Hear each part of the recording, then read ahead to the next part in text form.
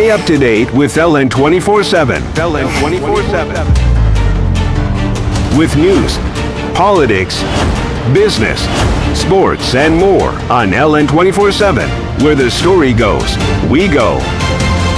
Well, Helen, thank you very much for staying with LN247. You're watching News Now at this time, and I am Precious Obaze. We begin this bulletin from Nigeria. The Speaker of the House of Representatives, Honorable Tajuddin Abbas, has announced the names of chairman and deputy chairman of the 134 standing committees.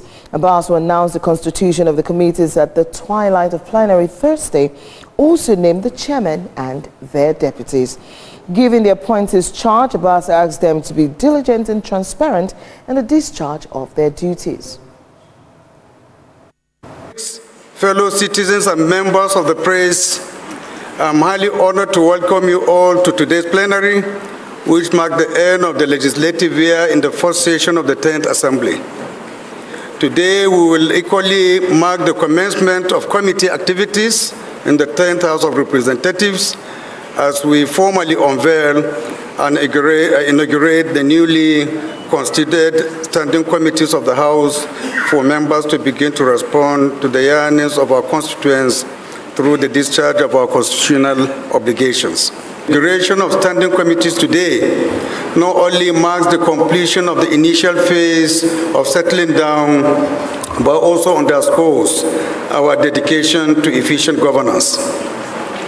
Pursuant to Section 62 of the 1999 Constitution, as amended, which empowers us to work through committees, I am glad to inform the House and the general public that the Selection Committee, which I chair, has concluded the constitution of committees for the House.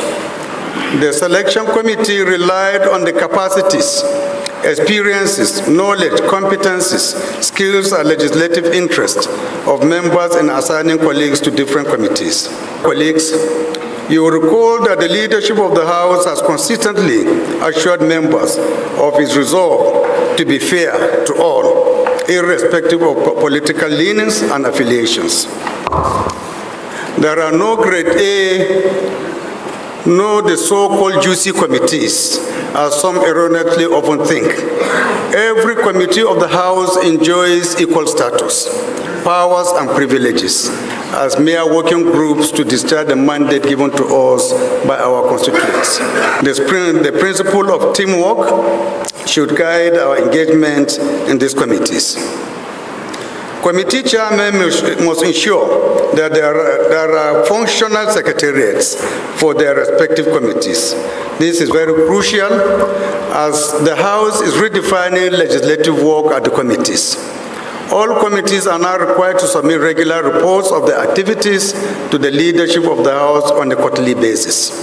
Investigative hearings, public hearings, and reports from oversight functions have to be submitted to the House in plenary. Stay tuned to LN247. All LN247 channels will bring you sporting updates and, of course, updates in every other area of news you can think of. I have been your host, Precious Obaze.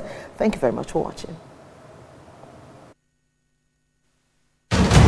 Stay up to date with LN247. LN247.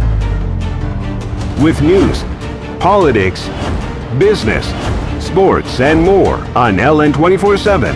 Where the story goes, we go.